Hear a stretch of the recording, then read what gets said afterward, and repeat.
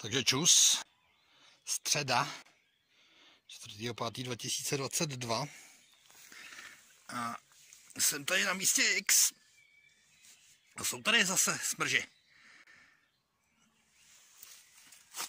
Smrž obecný. Takže to je další takovýhle krasavec. Taky už je takový zaschlej trochu. Můžeme rovnou vydloubnout. Moc nevím, jak se to dělá. Dlouho nedloubal žádný smržáky. Podívejte se na ně, krasavce. Úplně krása stíhá nádheru. Tady máme dalšího chlapce. Tady jsem nikdy smrže nenašel. Místo pod silnicí. Je dlouhodobě nějaký takový nesaturovaný jako houbama. Tu první sezonu tady bylo strašně moc kačenek. Ale smrže tady našla jenom hlavatka zubatka. A tak dneska se to změnilo. A je to zase tady ten obecný, není to ten jedlej. Teď je nový dělení smržů.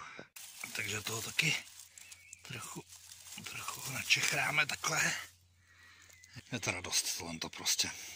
Jasno, je to smrž. Po česky smrž. Po rusky takže smrž. Немножко старые эти грибы, но большие. И сегодня, куш, паёнок, сегодня у нас 2 смržа. Здесь se уже работал. Takže smrží. Tak byl jsem na dolní a na horní plantáži. Tady máme takový systém na místě X. Překvapivá jako velká úroda. Snad největší, co tady jako kdy bylo.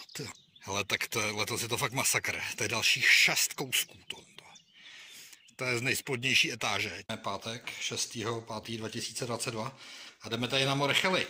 Hlavička, hlavní hvězda, jede tady spařit s novou konvicí. Mržíci se trochu srkly, ještě se z nich kouří. Tady chef hlavička, to takhle jako trochu nařízla smržíka.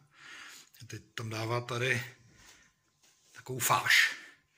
Již složení je samozřejmě tajný, protože to prostě jako to je rodinný recept, ten se nedává z ruky. A pak půjdou do trouby. Takže to je grande finále tohleto. Vegan si dává jenom patáty. A tady paní Hlavičková. Jaký to máte? Výborný. Výborný.